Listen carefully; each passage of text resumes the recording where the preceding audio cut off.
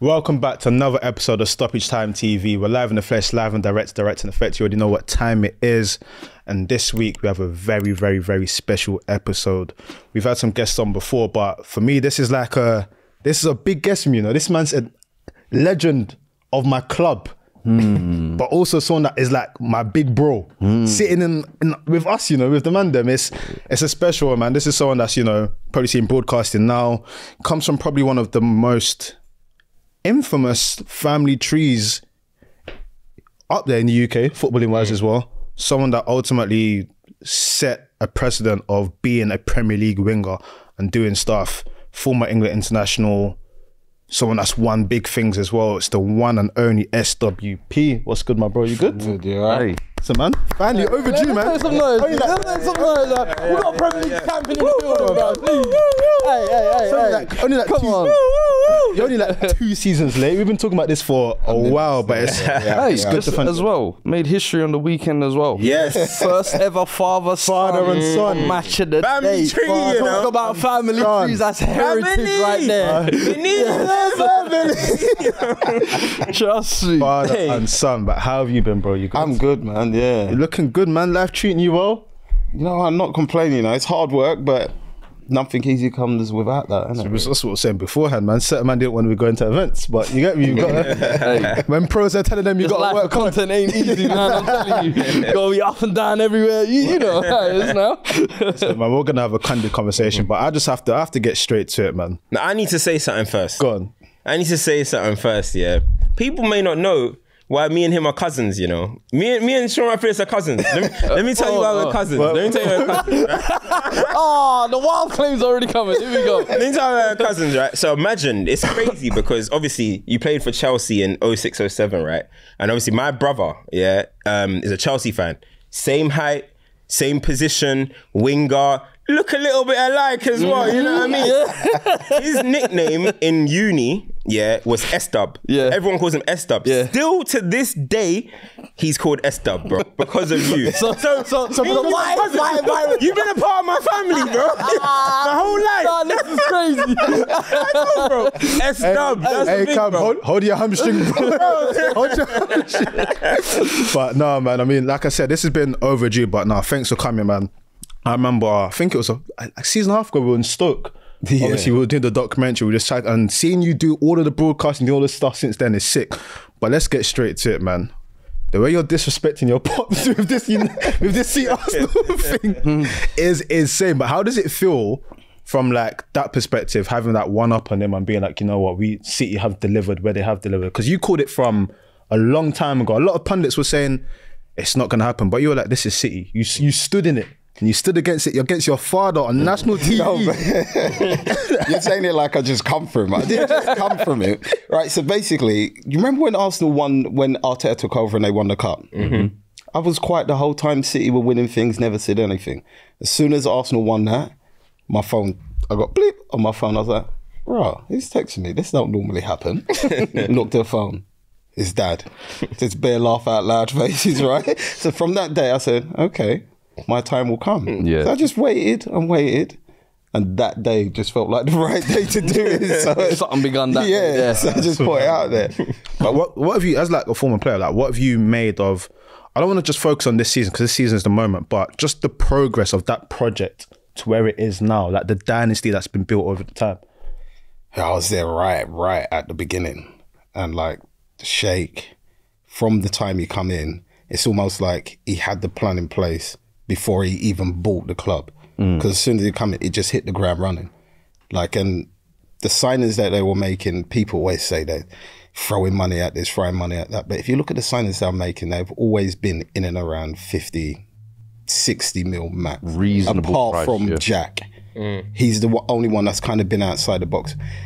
But the thing I like most, a lot of them, unless you're really a football fan, most people wouldn't even have heard of the players they bought. No one was talking about Vincent Kompany before he signed for Man City. Nobody talked about David Silva.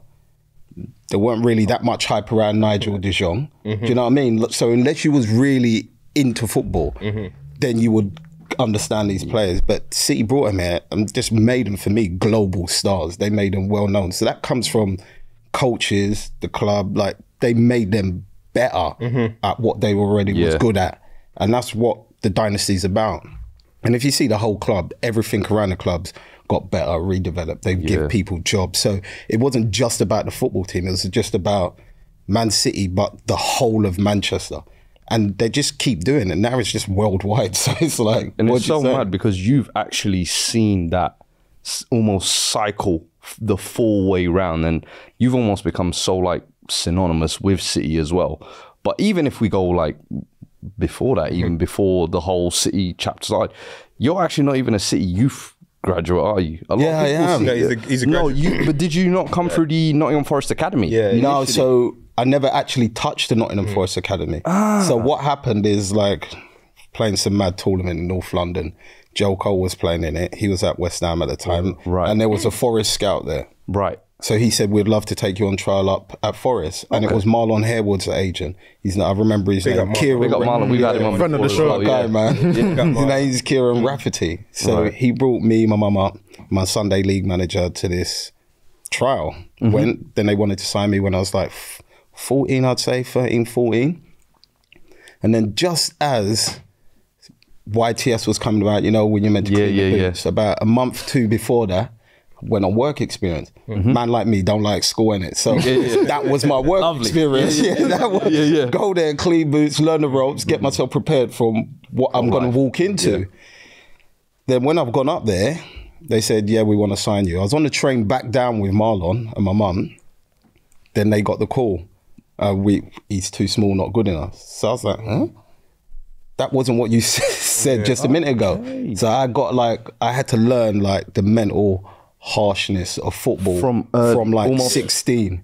Wow. So I just knew what it was, innit? And that's at 16. So then, because I'm thinking, growing up kind of almost Ian Wright's son, do you feel like that maybe hindered you or played an advantage to you in some aspects? No, we've always, especially me and Bradley. That first rejection must feel like a little bit like, if you did feel like it did help you, that's kind of the first.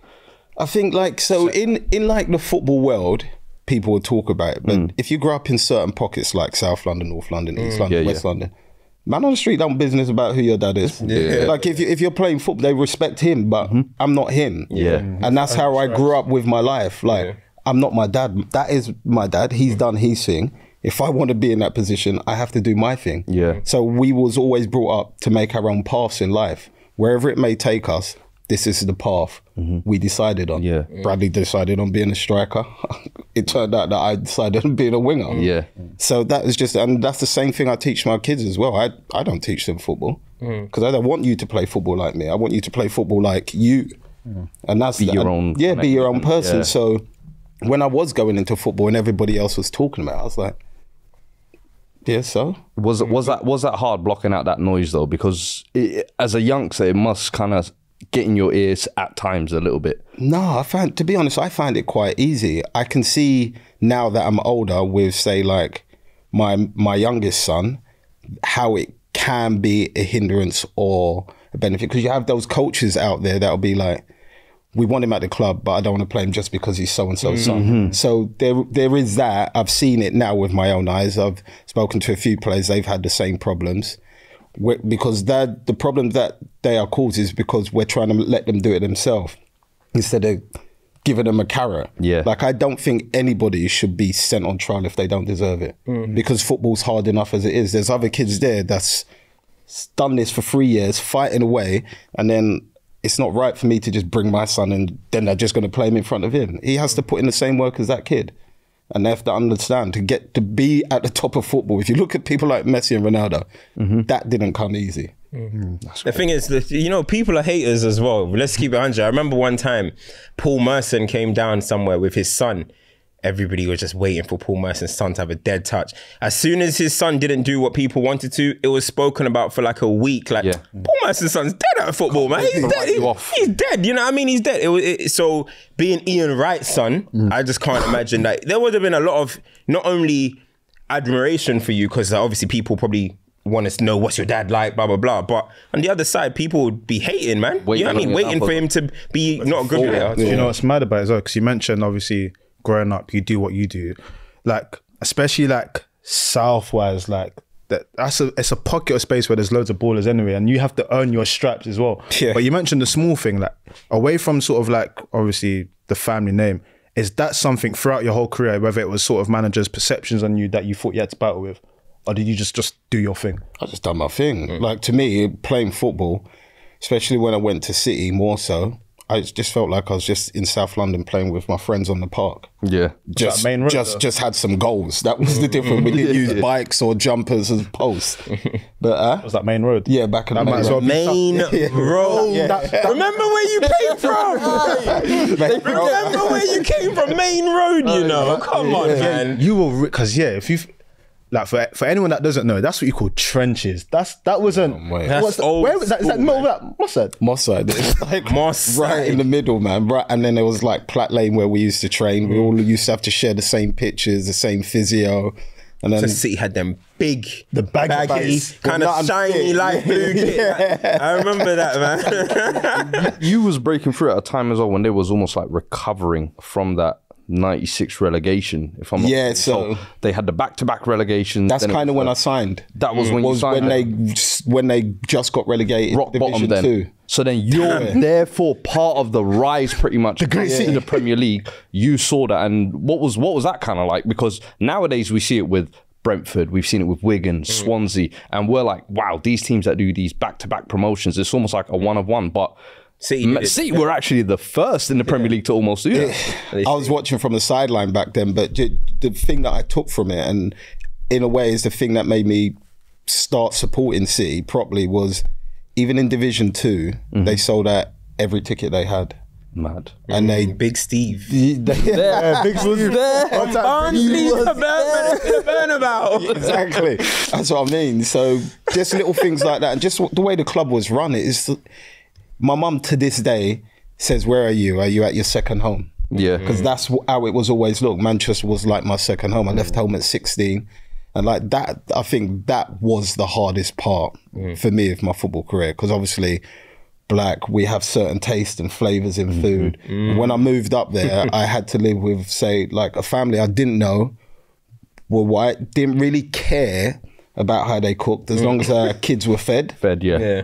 Then it was like me, Dixon Etu, he played as well. Yeah, my boy, right? So 2 boys from South London, one from Peckham, one from Brockley, moving to Manchester, living with a family we don't know. One's African, one's Caribbean, and we're not having like the food that we're used to having. So we had to find a way to get around that, plus be ready mentally to train for football, on top of like missing our family, not seeing our friends. Yeah. So there was loads of little things we had to get used to. And then the next hardest one was me and him had a thing that we would just, after the game, just drive back straight down to London. Because our kickoff... That's a 4-hour drive, you know. It's not easy. Our kickoff used to be like... YTS, our schoolboys, our kickoff was early, and it was like 10, 11 o'clock. Okay. Yeah. So you got So the by the whole day time off. we get down, it's like 6s. You get to see family, you get to go club, hang out with some friends.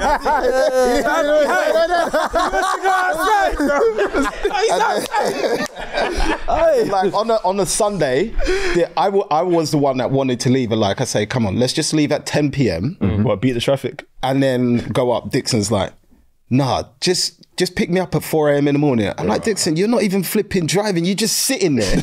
And then by the time, before we used to get to the motorway, this brother was snoring. Okay, and then Like a light. They're the worst. They're the worst. They don't even want to do DJ nothing. Nah, the worst passengers. so, You're gone. so I had to stop after them because I was like, I can't keep doing this drive mentally on my own. So then after that, it was mad. So the moment, like obviously we're talking about you at City, but what was the moment when the actual call came in terms of, hey, we want you to play for Manchester City and we want you to be a part of this? Like, how did you feel in that moment? You know what? He knows what I'm like. I'm quite laid back, chilled. Too laid back. Whatever it is sort of. Manchester City, yeah. Yeah, whatever it is. Sort of like. You next week. And the way it first happened was there was a testimonial game at Old Trafford, and the manager said, "Right, we just want to bring you along for experience." Because the game was on TV, I'd never played with the first team before. I've only trained with them a few times. And then I got in the change room, said, "We've decided you're going to be on the bench. and you're more than likely going to come on. So I was like, all right, cool, no problem. And then my phone kept vibrating, but I couldn't answer it. But then when I did get on, I just remember doing some like mazy run, just as if like I was on Nash Road in South London, and was playing FA knockouts. I just went on a mad run, went all the way through, got to Fabian Barthez. I must have been at the 6-yard box. I could have just put it there, there. I tried to be too cheeky. I tried to chip him. And then when I got in the change room after, I remember Joe Roy and Willie Donicky saying to me, Shaun, why didn't you just put in a corner? It's like, I don't know. I just thought he was going to dive. Like, I was just enjoying the moment sort of thing. And then after then, I wouldn't say it died down, but I was just training with him all the time. I didn't play any more schoolboy games because the reserves was basically whoever didn't play in the first team played in that. So I was playing a load of those games, and then he said, all right, we're taking you to Port Vale. So I was like, all right, fine. Got on a Port Vale. Kit too flipping big for me. Like couldn't even see my legs or anything. Sleeves were like all the way down there. Got on at just after half time, was losing 1-0, and ball came in. I tried to claim it, but obviously it went down as an own goal. But it went in, and we drew the game 1-1. And after then, it kind of just kicked on until Kevin Keegan came in. Okay, that sounds like is there issue there? With No issue there. It was just the way it happened in football kind of gave me an inkling of how football can go from here and then just stop for a time being for whatever reason. It may not be your fault, it may be your fault, it might just be a preference or an opinion. And his reason at the start was, I'm too small to play the way he wants to play. Get it long to the big man. But he was the same size as me. That's what in my head, Kevin Keegan was the last person to be able to say this. That's what I'm saying. So as a player coming through, I'm like, all right, now I'm kind of confused. Because you as a winger, attacking player, you're not that much bigger than me. Now you're saying I'm too small to play the way you want to play. So if you're not playing long ball, which he didn't, because we've seen him at Newcastle in those games before, what height do I need to be? Because I definitely ain't growing no more. Do you know what I mean? And then the fans, as the season went on, the fans just started writing about it. Then he said, you know what, can you play right wing back?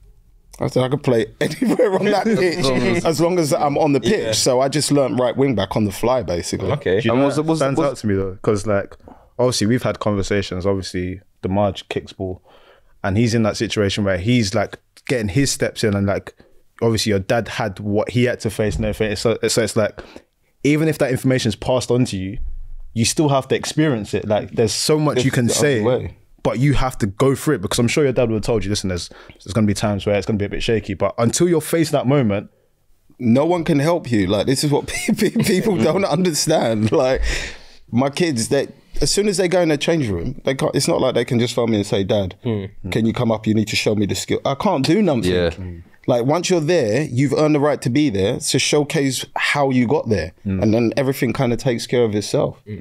Well, and that Kevin Keegan season, when he kind of gave you the chance at right wing, was that the year in the Championship? Was it? Yeah, there was 2 years. So because I know they initially came up the first year in the Premier League, and then they went back down. And I felt like that year they went back, that was your almost breakout year, would you say? Yeah, but it took me long to score. I think it took me like nearly a season to score, no matter how many shots I took, the keeper either saved it or it hit the post or it just went wide. What's that like going through? Because you almost feel like you're breaking through now into the team, but now that rubber to green is not coming for you. That was tough. Yeah. I think if I was at any other club but the club that I'm at, the way some of the fans do turn on players, it could have made it a lot harder. I think the one thing that I had on my side is that they knew, even if I didn't score, if somebody was running clean through Dan, I would have most probably run back and try and tackle it. Do you know what I mean? Like I was just hungry to do well all the time. I just put the work in. But when that goal did finally come, I was like, thank fuck for that. The problem that it was is that there was no City fans at the time, because Millwall and City fans always clash. So the leagues banned them from coming to each other's games. Yeah. So I scored at the Den, with no City fans there. It's a local game for you as well. Celebrate all away. Ooh, Millwall away. That ain't easy as well, bro. Now for a black boy to score I ain't there. trying to score. Hey, let me just run back to the spot. Pin the ball up. Do you remember what's funny? Do you remember what Elisa did this season when they played the FA Cup? And he scored. They started pelting stuff at him and he stood there like this. This guy's built. He's built different, He's bro. built different, man. But that kind of City team, when they did come back up, you was almost like the shining gem, I would say, amongst a lot of experienced head at that time as well. I think Paul Huckabee was still there, Distan, Robbie Fowler just signed that season. You'd come to the Premier League as well. Richard Dunn was still there. Sunji High, City legends. This See what I'm saying? Like, this is heritage. This is City. No, Guerrero. Paolo One Chop, Storm Golta, like real City legends. But you was kind of, what's it like being almost a young whippersnapper, if you're like, amongst all these senior vets coming through? I just thought be different. Yeah. I think at that time, I was one thing City didn't have, or there wasn't a lot of going around. So as long as I could do what got me there in the first place at the level that they needed me to do it at, plus add goals and create some goals and chances for people, then I was heading in the right direction. And little things like Dad always said to me, if nobody notices you when you're walking on the street, that means you're doing something wrong. Yeah. So my aim was to basically get people on the edge of the seats. However it was, whether it was a tackle or just going past somebody like they wasn't there. If the crowd rose when I got on the ball, that's the vote of confidence I needed. Was there anybody in that kind of period of time who you felt like took you under their wing or anything? To be fair, they all did, because Paul Dickoff at the time as well, because remember he had played with Dad. So he was there as well. So it was kind of weird because I played with so many players that Dad played with or played against. So they all looked at me in a way like, we got to look after. You get what I'm saying? Because they all had mutual respect for each other. And it just made it easier. But one person that showed me a whole different way to play was Al Berkovic. When he came, he was like the one. The kids don't know these. Please school them. These are names. Bro. Like, This is not FT. bro, This is Al not FT. Berkovic. Damn. He was the one-touch master. Yeah. He was the best at it. Like I was known for just getting the ball and dribbling. When Al Berkovic came involved, he said, Shaun, I know you can do all that stuff. I don't need you to do all that stuff. I need you to just give me the ball, run, and I'm going to play in between the centre-back and the full-back because I know you're going to get it. And then he built me up and taught me to make different sort of runs rather than running in a straight line. And then it got to the point where it's like, any danger you scoring, so I don't have to keep doing all the flipping running sort of thing, right? Because I know he ain't running the other way. So, and he said to me, I'll just score, don't worry. And then we had played Crystal Palace at Main Road. And I've given the ball, it's like the goal's just there. All he had to do was just tap it in. Just because the keeper's come running that way, I've run off to celebrate. He's tapped it back to me. When I've turned back, he shouted, so I turned back and said, why don't you just shoot? He said, no, I wanted you to score. By the time I got there, I got a tackle like right in the side of my knee, just cut my knee open. I was like, oh, this is like your fault, bro. Just score. But that was the type of player he was. He wasn't interested in scoring. Assisting, man, and giving people those sort of passes was his thing, man. So when is it that City moved away from Main Road? What year was that? 2002. After the games, wasn't it? Yeah. There was a certain period for Man City where, let's keep it 100, right? It was only Shaun Wright-Phillips that was keeping them relevant, bro. No, it was only... Joey Barton was coming through those times. No. There was a period for Man City, yeah? There was a period for Man City where the only person you look forward to seeing was Shaun Wright-Phillips. He was that young, exciting... He was like the original Wonder Boy, innit? Like that Wonder Boy. That's what I meant. Foden before Foden, you know what I'm saying? But no, he was like that original one. So, and I remember that was at the City of Manchester, it was called at the time, City of Manchester Stadium. So, I mean, I think you definitely deserve those kind of flowers because Man United were obviously the ones that were dominating Manchester. It's not the same anymore. But at that point, it was definitely a situation. I remember, bro, like the only time you're tuning into City is to watch him, the long sleeve, baggy top, dribbling like this. I remember, bro. Trust me, man. Even surprising that you're that quick. Like the aerodynamics of that baggy kit must have been like yo, those days, everyone used to be like, who's the fastest in the Premier League? Is it Shaun Wright-Phillips? Is it Henry? Michael is it Owen? Aaron Lennon? Yeah. Them days, bro. Yeah, man. But even with what you're saying, do you know when it, obviously you know, but do you know when it clicked to me that this guy's actually like a City icon? So there's, before the Arsenal City game, live show now, no Gallagher comes up and he's literally like, no, you don't sound like, I love Shaun. Like, I love, and I was like, that's like Mr. Like, he's got the keys to the City. That's it, he's Mr. Man City. And when he's saying that about like Shaun, yes, you know that it's real. Like his watch is real. Like they actually respect him full-heartedly. But everywhere you went, you had love. We'll get into stuff later. But everywhere you went, like this, it's very hard for a lot of players Apart to go from to Spurs. Oh yeah. No joking. That one. No. That's the only fans that used to play. I was going to see him play for Spurs. Why did that happen, bro? What the hell? I didn't see that. I remember that we have to go. You always used to go on this revenge tour as well. Like wherever you went to an old club, you put Crash goal it on on them. you crash it. Not always. I'd never scored against City. Did you not? No, never scored. But you against played City. well against City. Played all right. Like when I left City the first time and then left Chelsea, my career was quite like spells, and then when I went to QPR, it was just like boom. Like it was just weird. It's just, everything was just different and strange. I was going to say that back end of that, before you moved to City, those last 2 seasons, I think you hit double figures in both of them. What's that moment like? Because now I'm sure you're starting to feel like the main man of the City team. As you're saying, that was all you kind of looked forward to, but now you're putting up the numbers. Is England starting to become a thought at that point?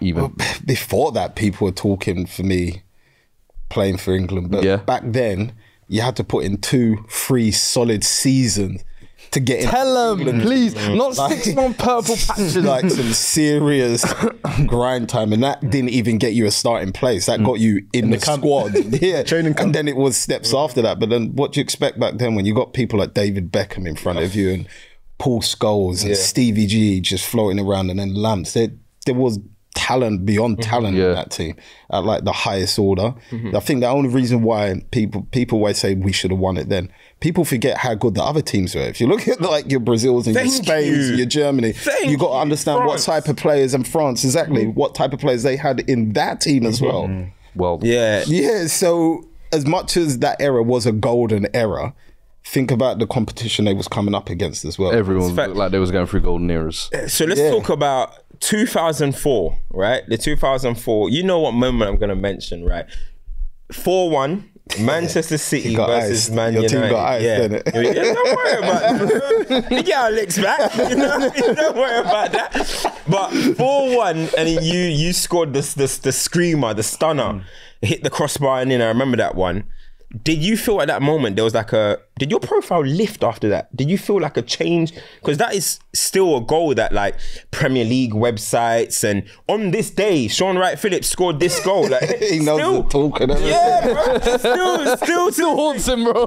Still to this day that is mentioned, bro. So did you get like a profile lift at that moment? Like, was there a boost at all?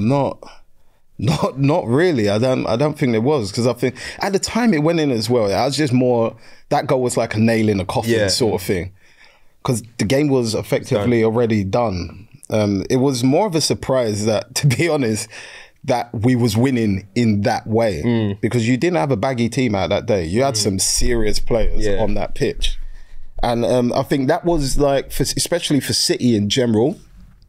I think in Manchester, that was like the turning point where Man United were like, raw. They're not the noisy neighbours anymore, do you know what I mean? They're actually carrying potential and threat that can affect us. But even with the goal, like, honestly, I was so tired before. The ball just wouldn't roll off the pitch. I thought it was going to roll off the pitch. It just carried on rolling straight down the line. And then the fans started, so I was like, why not? Let me just have a goal sort of thing. And I just went for it. But I don't know about so much about the profile. I don't really read into stuff like that. It doesn't really bother me. If Streets of Manchester, you must get hounded after that. Were people like giving mad love after a derby win like that? Yeah, but see, in Manchester, from you're an academy player and you're known through the academy, if you walk out, people know you. If it's Man City anyway, I don't know what it's like for Man United, but it's always been like that in Manchester. Okay. Just before we kind of move on into Chelsea and everything, there's two incidents I kind of want to touch on during this Man City period. Speaking of families, you played with Haaland Senior as well, if I'm not mistaken. Alf Inge Haaland. And you would have been at the club when the knee injury happened. What was kind of the atmosphere like at the club seeing a player retire from an injury? Because I don't think I can even recall now that being as frequent thing as it happened even back then. Yeah. So what was that like seeing that, one of my teammates has actually retired from an injury in football? Especially being young, it was more of a scary thing than anything, because me being a winger, I'm taking maybe, depending on the day, 10 tackles that most probably yellow or red cards nowadays. They were just normal tackles back then, do you know what I mean? So from that perspective of it, I was like, okay, I need to be a little bit smarter in the way I'm doing things. And from the other side of it, it's more like, felt sorry for him, because football career is short enough already, and it kind of just got made instant. Anyone that retires from injury, I feel sorry from, like Mika, the same thing with him. He had to retire when he didn't want to, and there's loads of players out there. But I think the hardest one to deal with was the Mark Vivian Foe. I was going to come on to that. That was like a mad reality check to just life in general. And the way City handled it was amazing. They took care of his family and everything like that. But still, I played with him. I trained with him. He was perfectly fine. Then goes away. Just nothing. And I just couldn't understand it. Obviously now, we've seen it a bit too regularly for my liking across all sports. So it is a scary thought to think. But what was the atmosphere like after that? After a moment like that, obviously, as you mentioned, you go away for international break, and a guy doesn't come back. You know, what was the atmosphere in the camp? Because you still had to continue playing. You still had your head screwed on. That's kind of the thing, though. Like, as down as you are, you start playing for that guy, that man. Like, do you know what I mean? He's with you when you're playing. Like, it is hard to play, but it's one of those, the job that we're in, we can't just say, all right, I'm not playing this weekend. Do you know what I mean? We kind of have to get on with it. So we carried him everywhere with us that season. Use it almost as fuel to kind of push you that next level. We wanted to do something. And I remember at that time thinking that was something so crazy. So I can only imagine what it would have been like in the actual dressing room. And then, as you said, having to switch on the next week for a game, or as much as you want to use it as fuel, that's still someone who you share the dressing room with. Even though he was on, that's someone who the whole season you was family, around. Literally, as we say, listen, we're podcast mates. Imagine teammates. So it's a whole different bond. But the actual family, if you think about it. Someone like that to just happen, it must be like weighty, like proper weighty. It was scary. And that City team, like, there were so many big characters within that as well. Joey Barton was another one I wanted to touch on as well. You must have a Joey Barton. No, and there's a particular one I want to ask about as well. Is it? Yeah, bro, the guys, you listen, there's Joey, a lot of bad talk on this guy, right? Yeah. This guy, I'll go to war with him anywhere in the world. Yeah. He went to war with Usman Dar in training. And that was at a time, I weren't there, so I weren't there. I just got the phone calls. Oh. Yeah. What was that? As a team, because I remember around that time, Lee Bowyer and Dyer had their thing as well. And it was Football was getting real men were around. But I was going to say, if anything, like, you was part of the squad at that time though, weren't you? No, was you at Chelsea at that time? Chelsea. But you mentioned the phone call, because obviously we had Carlton on not too long ago, and obviously he was talking about the mad situation that happened, and he talked us through like what it was like getting the phone call from that, and we were like, raw, like these guys are just human beings. What's it like just randomly chilling? You get brr, brr. It's like, yeah, there's been a mad thing on the ground. Like, what's that phone call like? They phoned me, and basically Nadem, if I remember correctly, I think it was Nadem that called me. And he said, bro, you need to speak to your boy. I was like, what's he done, man? Like, that's your boy, you know? Like, they were coming through together at he's just jumped the arbiter. I said, what do you mean? He said, Shaun, he jumped him. He was down and he just carried on going. Say, listen, I don't know nothing. I haven't seen nothing. So I can't say nothing. But if he has, like, something has to happen. He has to get a fine or something. Because there's certain things that are violation. And there's certain things that are not. If he swings and he swings back, then it is what it is. But if he's just jumped in, it's a bit techie, isn't it? So. But with Joey Barton, like, everyone has a different recollection of Joey Barton, and he's been in the media for those reasons. He's been in the media for saying Neymar's just a YouTube footballer. There's so much stuff. But what is Joey Barton actually like? Because first and foremost, there was a time where he was actually a rated player. People seem to forget that. But what's he like as a person? I feel like you've got to have a mad Joey Barton story. So first of all, I'll tell you one story, but you will understand from when I tell you the story, why people have that perception of him. But in general, he, as a guy, honestly, like I said, everyone gets in altercations to do. So me, Joey, we've gone to like, we went to a club in Kensington. And then my cousins from South said to me, they're coming. So I said, all right, cool. Well, me and Joey, it's just me and Joey, and we've got a table. I said to Joey, my cousins are coming. They're wicked. I get to meet them finally. So I said, all right, sweet. So they all came in. And then, of course, as things do, something happened. It got a bit heated. My cousins are in some madness down there. So I'm like, cousin, I can't get involved in this no more. So he said, I don't want you involved. So he pushed me away. And then we've come out, me and Joey, and I swear, 10 guys circled her. Oh, Joey just looked at me and said, Shaun, you good? I said, yeah, I'm blessed, bro. He said, all right, cool, let's do this. And honestly, bro, I swear, he had my back from that day. Like, I've been like, okay, cool. I get it. But he's one of those people that, like, if he tries to bully you and you don't stand up for yourself, I said that Michael Jordan. He just don't like you. He likes men that stand up for themselves. And that was like how I think me and him started getting on, because they put us together in a room, and we was just rooming together, and we was just having a chat. And then I used to bring my PlayStation with me, because man don't watch soaps or none of them things. So I'll just play Pro Evo. He's playing Championship Manager. But this one trip, this guy thinks he can play Championship Manager and watch TV. So I said, no, you can't have both. Like, there's two men in there. We have to figure it out some way. I said, it can't work like that. And he said, all right, you take the TV, I'll play my champ. So I was like, cool. And then he said, you know what, Shaun? And he was honest. He said he's never been in this situation. I said, so what do you mean? He said, I've never roomed with a person of color before. They said that he was honest, like he spoke openly and honestly. I said, why? He said, this is just where I grew up in Liverpool. There isn't that. I've never had that situation in football. So he said, this is all new to me. I said, don't worry about that. I'm blessed, man. You do your thing, I do my thing. Just don't like mess, sort of thing. And we've just meshed since then. Like, even if he kicked me in training, I'll just turn around and say, Joe, what the fuck you doing, bro?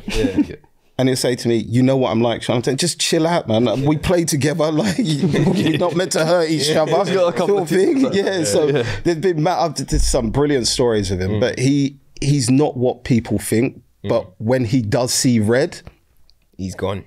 That's the only problem. But he's kind-hearted. That's what he said there. It's like kind of like product in your environment. It sounds like not similar, but you know, when there was like mad stories of like Gerard like in the club, like just like it's when Rooney, the same thing. Like when you're from like a certain environment, it's almost like programmed to react a certain way, and you have to do a lot of unlearning, because when you're traveling through football, you're going through so many different cultures, different places, you're meeting different people, so you have to like striking is the kind of personality as well. You love them when they're on your team. When you hate it on your team. If I played against him, I'd hate it. You hate it. It's like, oh my God, I got to face this guy. Like, he was good though. Like, honestly, for me, when I was playing at City, he was the midfielder, like, at a time that I needed. Because he would just go into those tackles, come out, and he would just play it simple. He wouldn't try anything fancy. He would just get me the ball and he'd say, Shaun, go and do your thing, sort of thing. If it doesn't work, I'll get it again, sort of thing. So as a footballer, for me, he was perfect, especially at that time. And if he kept his discipline right, he could have gone on to do a lot of things, because he was the midfielder at that time that everybody wanted, that enforcer that gives the ball to the people to do the rest of the work. I remember when I was playing. I remember when I was playing football, and there was my coach came in and was like, So everyone here thinks that you all think you're great footballers, right? And everyone's just like, we're embarrassed and stuff. He's like, you guys all want to take all these touches, blah, blah, blah. All right, cool. He compiled some report from when Joey Barton was at QPR. He's like, how many seconds do you think Joey Barton had on the ball in this game? And we're all like, 2 minutes, 3 minutes, 25 seconds. For the whole match, he had the ball for 25 seconds. QPR won the match. He got man of the match. He had the ball collectively for 25 seconds. Pass and move control. Pass and control. Madness. That's how you run a game. But with all of that, because ultimately you had a lot of lived experience at City. Like that was, like you said, that was home. How hard was that decision when it was time to move to Chelsea? I didn't make it. But how hard was it to even... I just got... They just literally said... They saw the money. That's a true. Roman's calling that Russian money. Do you know what? It wasn't even like that. To be fair, like I just grew up as a naive little kid, innit? Like you think you're happy here, you could just stay here forever, and just play ball, innit? Like I didn't think about the money or sides of it like that. So when my agent phoned me and told me, I said, no, I'm cool. I'm happy where I am. Yeah. And he said, but they've accepted the fee. I said, yeah, but I never said I wanted to leave. So I didn't quite understand how it worked. And then he said, no, you have to leave. So I was like, all right. So then I told some of the players, they said, Shaun, you can't play in this friendly. So we've got to the friendly, and Stuart Pearce was a manager at that time. I said, Pearce, I can't play. Because I was advised by the senior players, just in case something happened not to play. So he said, no, I understand. Before the game even started, there was like a driver outside the stadium. And then waiting to collect. Yeah, and then I was just in a car on the way to London to do a medical. Until you got abducted. Yeah, Nah, I've never heard deals like this. So usually it's like, we're back and forth, take me out for dinner. No. So some of them like just happened like that. So then I just went down there, and until I reckon 6 to 8 months into my Chelsea contract, I found out then that the club didn't have no choice to sell me. Otherwise, they would have gone under. So they had to sell me. But it meant that much to kind of and them. save City. What? Yeah. That's what they love you more. Statue, please. Hey, before you had the money, who'd you have? Who saved the club? Who was there? Who gave you beginning? excitement? Statue, please. Right next to company. Hey, the training complex. Hey, listen. Speaking of the training complex, man's got a whole road on the estate in South named after him, bro. Yeah, that's lit. I didn't even know that. Legacy. Manchester. We need something Manchester. Trust me. But when you make that move from City as well, it's a whole different level now you're going up to as well, because City weren't really competing for Europe at that time, but Chelsea, this is prime Chelsea, having just won their first title. Prime Jose as well. Tell me what that aura is like walking into that. Moment. Are you preempting it, or are you kind of just thinking, as you've always been, laid back, just calm going into this? Or is this kind of... That's kind of a different feeling. I think it's Dad's fault why I felt like, why my feeling and my mood changed, to be honest. What happened? Because when we was walking into Stamford Bridge, for me to actually sign the contract, I'm just walking as you saw me on the street corner, just chilling, doing me. Just chilling and just walking. And I'm with Dad and Mitchell Thomas, and we're just walking down. And he's just laughing, giggling and stuff like that. And I'm like, what's wrong with you? He said, anyway, why are you acting like someone's going to rob you or something? I'm just excited my son's signing for Chelsea. He said, and you excited? I said, I am, but I'm just a lot calmer than you are, sort of thing. So when I've gone in there, and when I did actually walk into the dressing room, I think what I had, which helped a lot, is that I knew some of the players before. So like Bridgie, Lamps, JT, Joe Cole. I knew them before. Yeah. So and some of them I knew from playing against, like Makalele and stuff like that. So it made it a little bit easier. Transition. But then when you get on the training pitch, then it's like, okay. You got to be on your P's and Q's all the time. Like you had to be on all the time, to the point where Mourinho was thinking about making us wear shin pads in training. Right. The way Essien was tackling, man. I knew it was the way S was going through people. Him and John Obi, it was like, it was nuts. But it was I think it was one of my favourite experiences, just playing with people like that, having to test yourself every day, because if you wasn't, then so you had to keep yourself in and around that elite, because you're either playing on your bench. As soon as you drop past a certain level, as nice as Mourinho was, he didn't play because he wanted to win games. And that was the fact of the matter. What was that sort of like relationship with him? Because obviously it's a very different caliber and type of manager that you had previously. I know you mentioned you had the Kevin Keegan situation, but like meeting this maverick who's saying, I am this guy and everything, like what was your sort of relationship with him whilst you were there? Really, really good. Never had one argument, nothing. To be honest, we got on like a house on fire. Like I could bring my kids training, because like I was single, I had 2 kids. They would come down and stay with me from Manchester. Could bring them training. My daughter would be with his secretary. My son would be watching us train. While we was warming up or training, Mourinho would be kicking a ball with him with a notepad. And when I went to QPR, the first thing he did when he saw me, he was saying, how's the boy doing? Like we got on like house. I don't have a bad word to say. Jose. I was going to say that about you. It always feels like every club he's been to, Inter, same thing. Jose always seems to find ways to connect with his players. What was that moment where you feel like he connected with you? Or was there like or if there was a moment? The fact that he kept the team together. I think if you look at City's team now, Arsenal's will be there soon. But if you look at, how do you keep 21 players at that level all happy?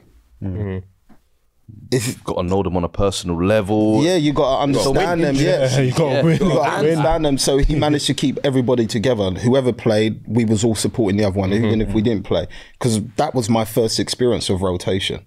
Like I didn't understand this rotation malarkey stuff. I didn't get it. I just thought if you're playing well, you're playing. That's it. And at that point as well, is Robin, is that the club, if I'm not Arjun, Duff. That was the Robin, Joe Cole. The treacherous twins. Training, and where at Man City, maybe you're the star boy turning up, training, you're killing everyone. You're now turning up to training. It's like, I'm a small star in a pond of big killers. Yeah, I got killers all around me. What's that like, turning up training day to day? That part didn't really bother me too much, to be honest, because I never watched anybody or really cared about anybody's status. For me, it was just more of like, it's a privilege to play with you, sort of thing, more than Didier Drogba's over there. Like I got to do everything he wants, sort of thing. No, we for whatever reason it was, or how they perceived me, as soon as I walked in, we just all had an understanding where we would talk. Like Lamps said to me, Shaun, as soon as I open my body, go.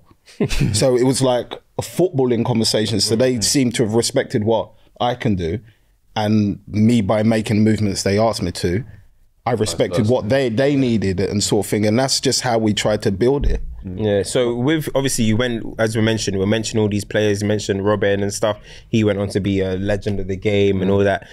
When you had these players around you, for example, like John Terry's and stuff, were they the ones that were like, did you see like a different level in their mentality from Jose through to them on when you were playing, compared to, of course, when you're like at Man City? Was there like a core of leaders?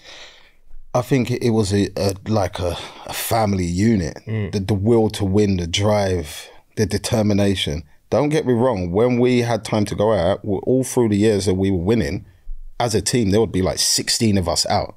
Like if we won in the Champions League, we were allowed out. We would go out as 16 people and have fun. You can't so much now because of all the social media and all that malarkey and people frowning.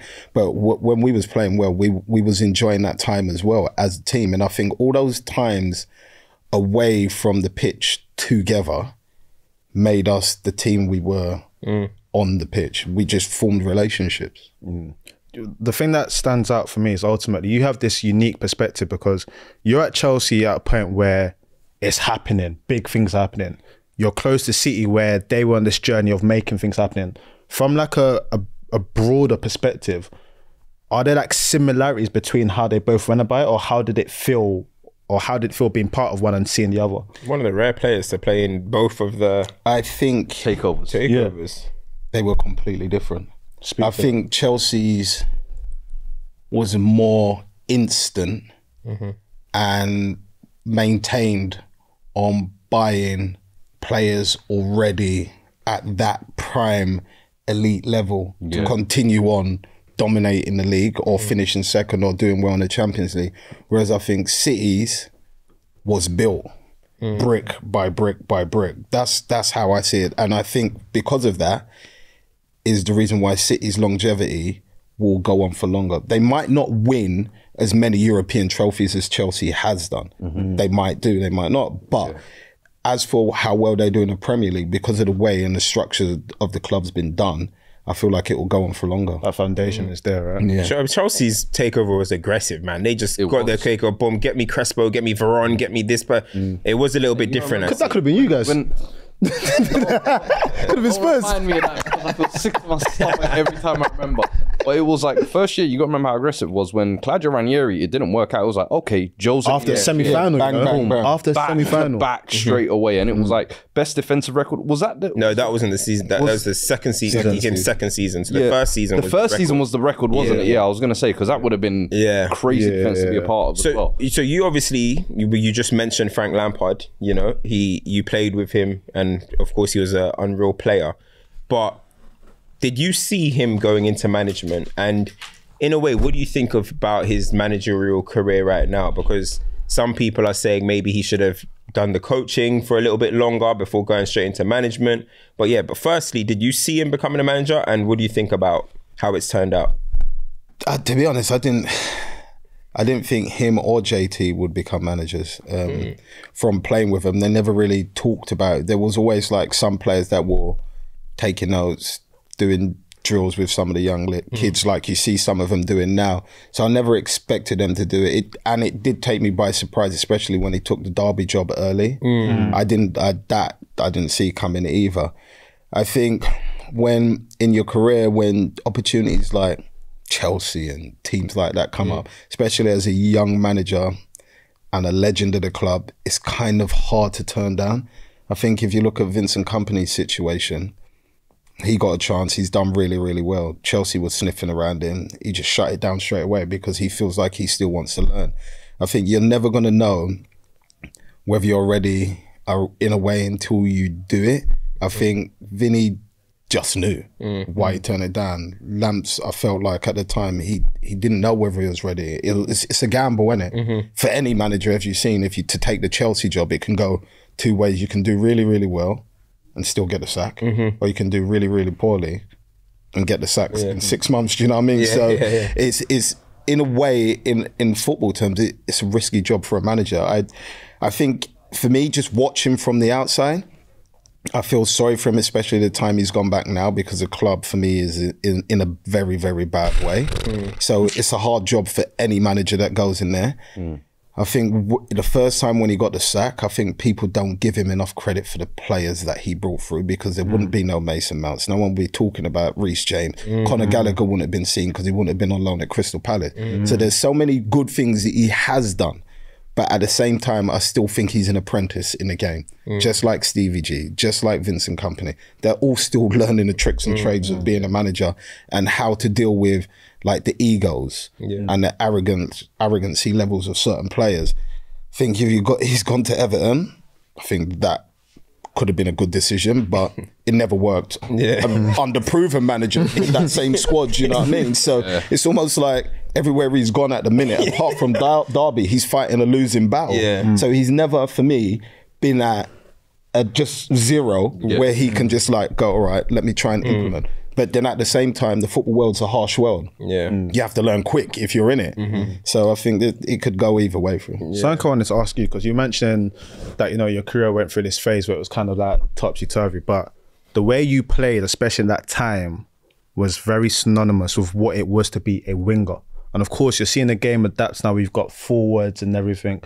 Do you feel like the art of like wing play, being direct, is being lost a little bit in modern game? Used to think that until Matomo and Nonto. Until Nonto from Leeds and Matomo came around this year, I was kind of getting to there because people asked me and the people say, well, the wingers scored. I said, there is no wingers. They're inverted strikers. They're just an extra striker. But then the way Matomo, especially what I saw him do yesterday, boy, I was like, man, on Ben White is back, boy. But those two like have really, really impressed me. Like they both go to the byline, left or right foot. It's nice to see that. And I still, to be honest, think there are some out there. I just think the way teams are set up now, don't allow them to play like that sort of thing. Because even what you're saying, like back in the day, like if you were like young, the first thing a coach would say, get chalk on your boots. It's just synonymous, get wide, be direct. You were saying the first thing you had on in your head was get on the ball and just go on the run. But now, maybe because it's coaching and whatnot, everything's like the intricacies, like you just don't see that entertaining, get up on the edge of your seat, oh my gosh, he's going to take on 5 players. I think he's coming back. I do think it is coming back. I think it's just going through a phase where I feel like if you look at, say, I'll use City as an example because it's got Jack. Jack at Villa just gave him the ball pretty much like how it was for me at City, and he just went like this. It didn't matter whether he lost the ball.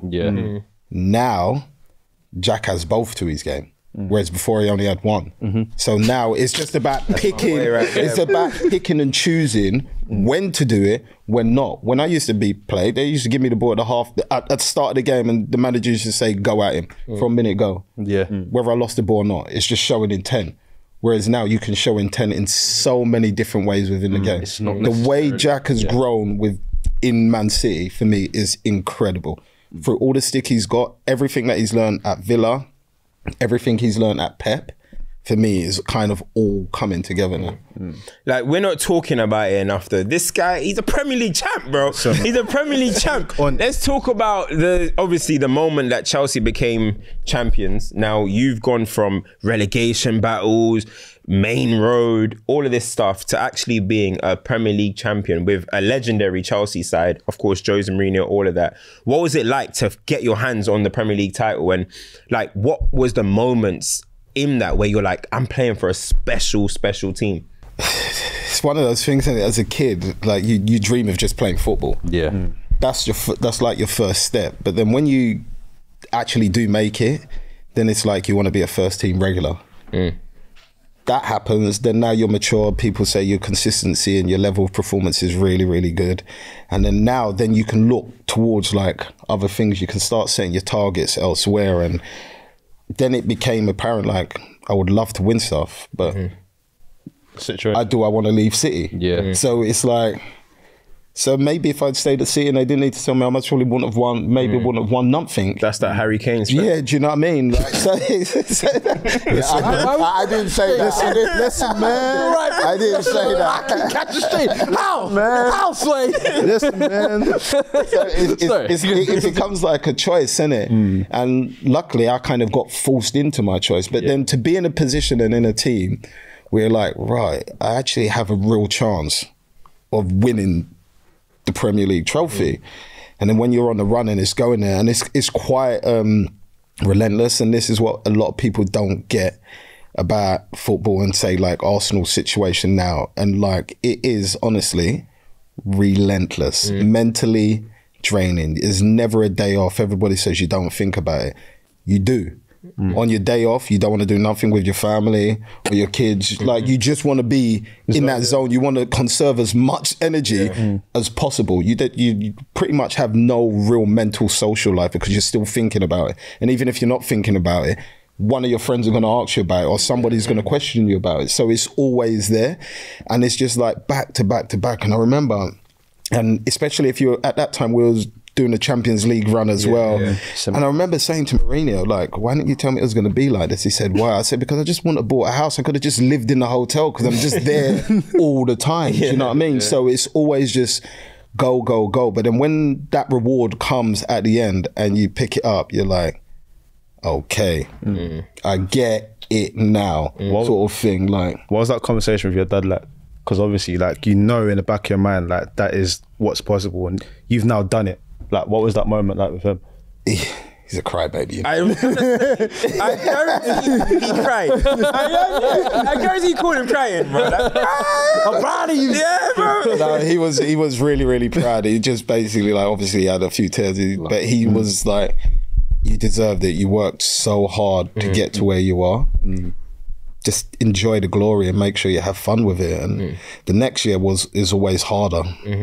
That is why what Man United achieved when they did it and what City are doing now, people don't understand how hard it is to have that winning mentality and not have a dip of after you've had that success. Sometimes for some people it's nearly impossible, but these two teams just...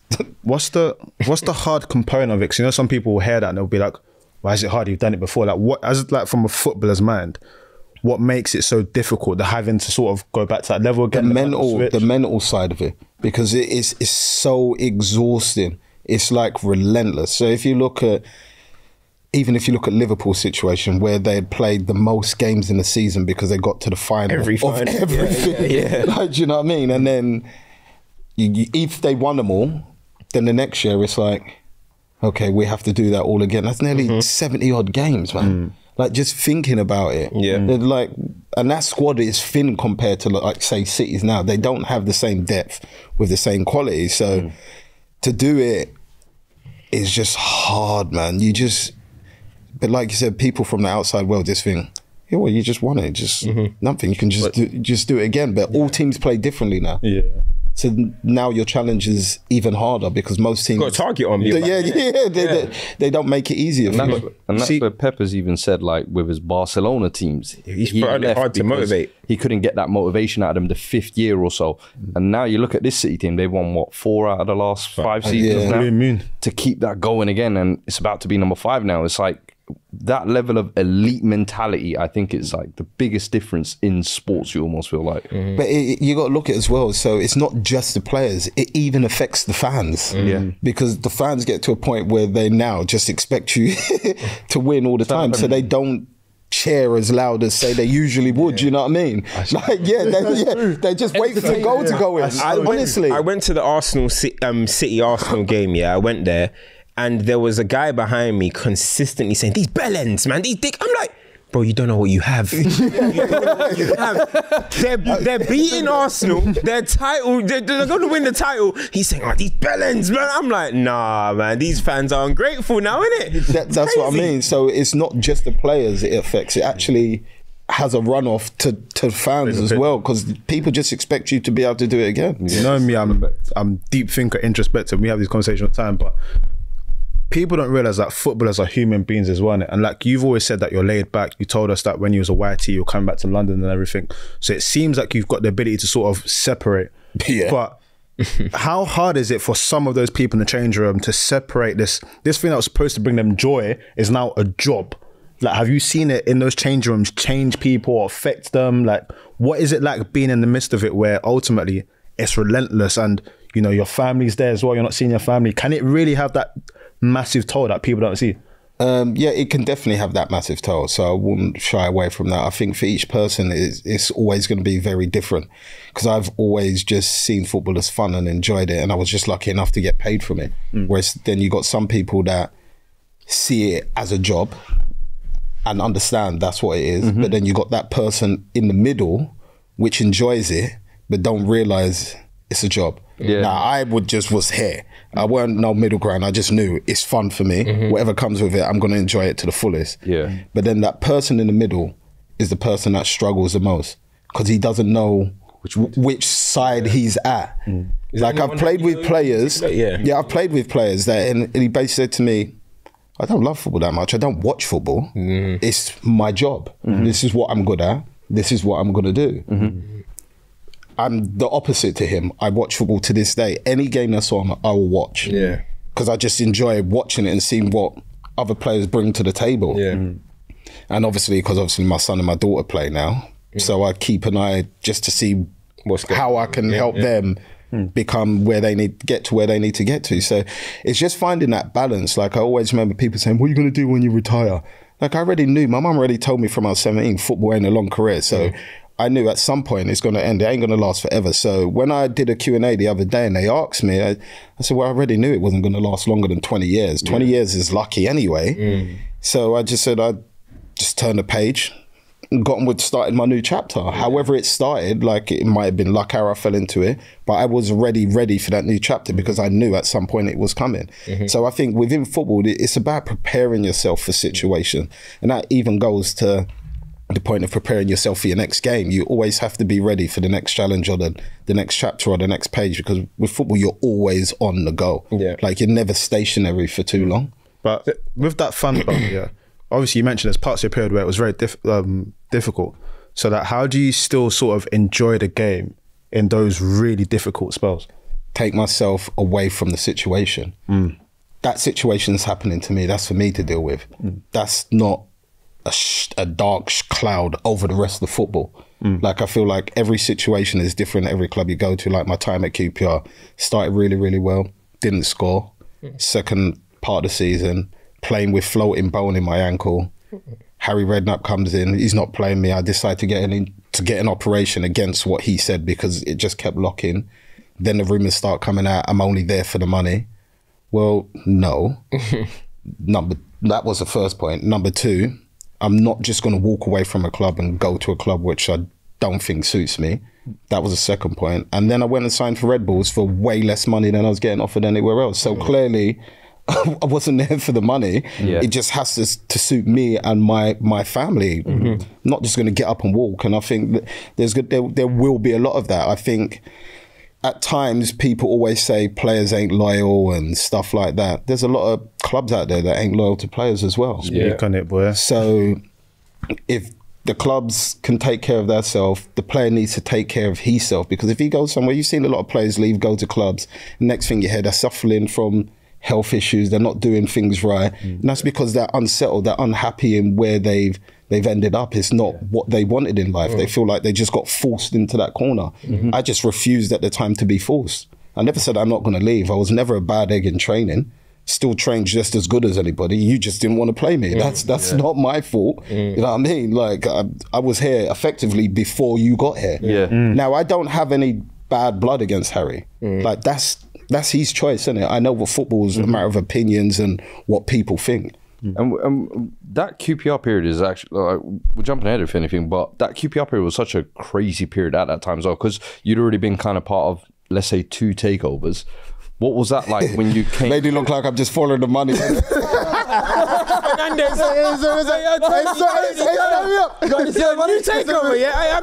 the guy. I said he got that to call him up. I'm the guy. When you came after the City one, I feel like you were almost the poster boy for the new era, if that makes sense. Like, we're bringing Shaun back, one of our own type of thing. And you actually went on to win the FA Cup as well. So I want to ask, what did that moment feel like coming back to City? But then QPR as well, what was that like? That must have been a whole different... They approached me before that. I didn't even know about that. Like, but when I left City originally, I always said, before I retire, I'll play back, I'll be back, sort of thing. So that option come up. Spurs was out there hovering. And I spoke to my boy Jermaine, innit? Jammer told me. I phoned Jammer first and I said, like, talk to me. He told me some things. I was like, all right, cool. I signed for City. Hold on. What are the things? Hey, sure, no. What were the things? Hold on. I can't throw a man under the bus.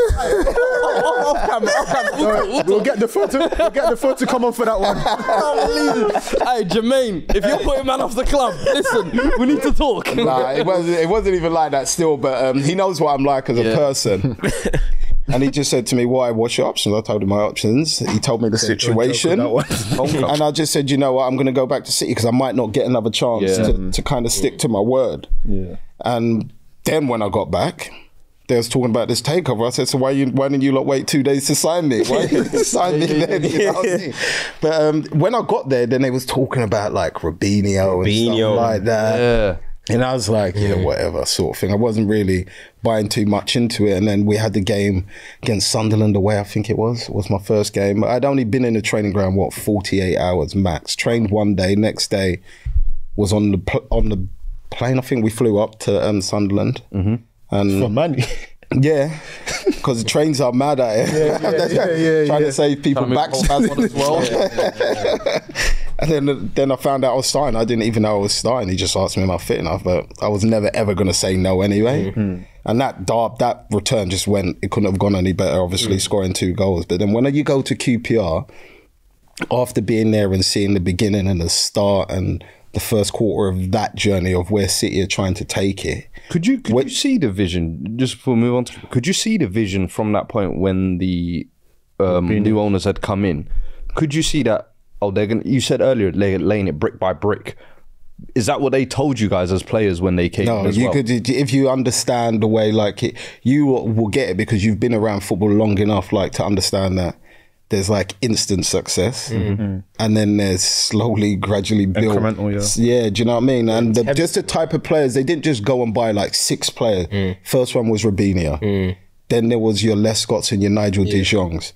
Then they kind of sat back for a little piece. Then they bought a few more players, and then you got your David Silva, David Silva, and then Aguero, then Vincent. Like, then do you know what I mean? Then it started just bulking out.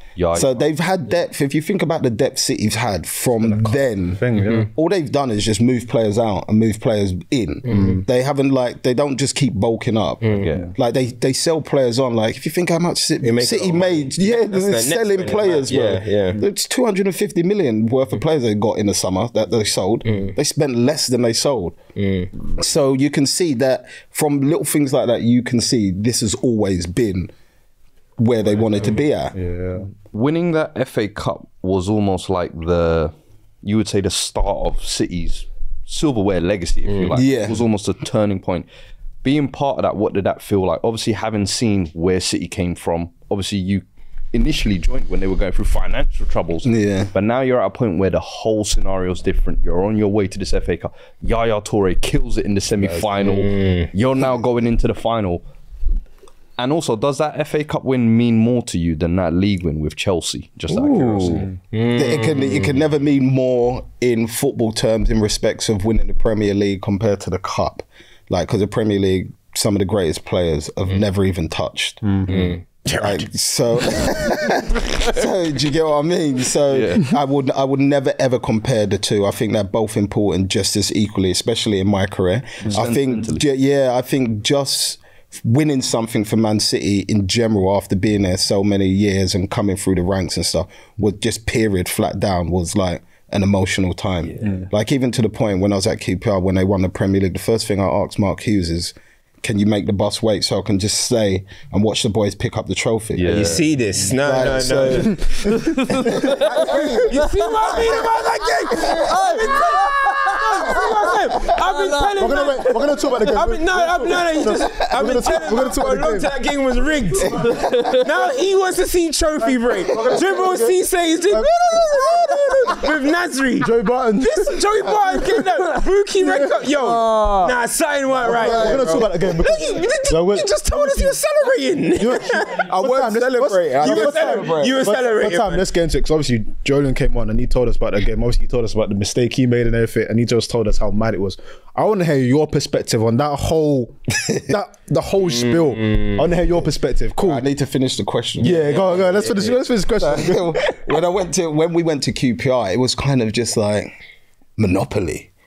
They didn't think about, can this player play with this player? How would this player suit this team? It was almost, right, there's some names here. Let's just go and get these names. Park Ji-sung. Yeah, they just kept going and getting these names. They never thought about the players that were there before or how the synergy and all that stuff would all work together. And as you can see, there's times we was brilliant. But then there was other times, more than none, that it just didn't categorically work.